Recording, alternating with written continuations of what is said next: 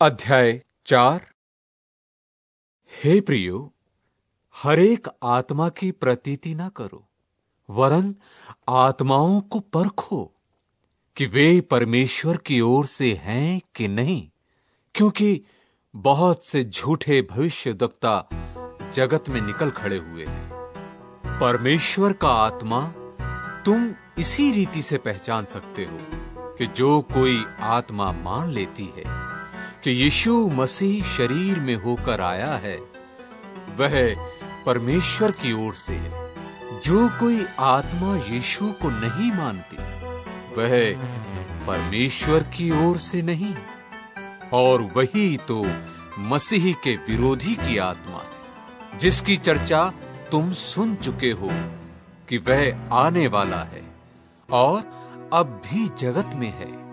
हे बालको, तुम परमेश्वर के हो और तुमने उन पर जय पाई है, क्योंकि जो तुम में है वह उससे जो संसार में है बड़ा है। वे संसार के हैं, इस कारण वे संसार की बातें बोलते हैं और संसार उनकी सुनता है। हम परमेश्वर के हैं। जो परमेश्वर को जानता है वह हमारी सुनता है। जो परमेश्वर को नहीं जानता वह हमारी नहीं सुनता। इसी प्रकार हम सत्य की आत्मा और भ्रम की आत्मा को पहचान लेते हैं। हे प्रियो, हम आपस में प्रेम रखें। प्रेम परमेश्वर से है, और जो कोई प्रेम करता है वह परमेश्वर से जन्मा है और परमेश्वर को जानता है। जो प्रेम नहीं रखता वह परमेश्वर को नहीं जानता, क्योंकि परमेश्वर प्रेम है। जो प्रेम परमेश्वर हमसे रखता है वह इससे प्रकट हुआ कि परमेश्वर ने अपने इकलौते पुत्र को जगत में भेजा है कि हम उसके द्वारा जीवन पाएं। प्रेम इसमें नहीं कि हमने परमेश्वर से प्रेम किया, पर इसमें है कि उसने हमसे प्रेम किया और हमारे पापों के प्रायश्चित के लिए अपने पुत्र को भेजा।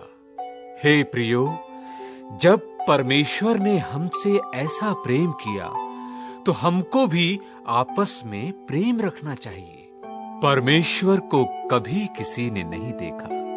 यदि हम आपस में प्रेम रखें तो परमेश्वर हम में बना रहता है और उसका प्रेम हम में सिद्ध हो गया है। इसी से हम जानते हैं कि हम उसमें बने रहते हैं और वह हम में, क्योंकि उसने अपने आत्मा में से हमें दिया है। और हमने देख भी लिया और गवाही देते हैं कि पिता ने पुत्र को जगत का उद्धारकर्ता करके भेजा है। जो कोई यह मान लेता है कि यीशु परमेश्वर का पुत्र है, परमेश्वर उसमें बना रहता है और वह परमेश्वर में। और जो प्रेम परमेश्वर हमसे रखता है उसको हम जान गए और हमें उसकी प्रतीति है।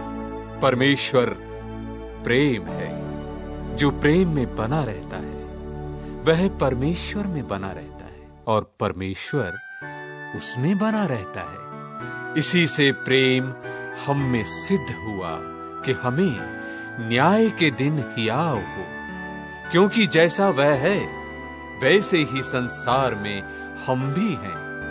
प्रेम में भय नहीं होता, वरन सिद्ध प्रेम भय को दूर कर देता है, क्योंकि भय से कष्ट होता है, और जो भय करता है वह प्रेम में सिद्ध नहीं हुआ।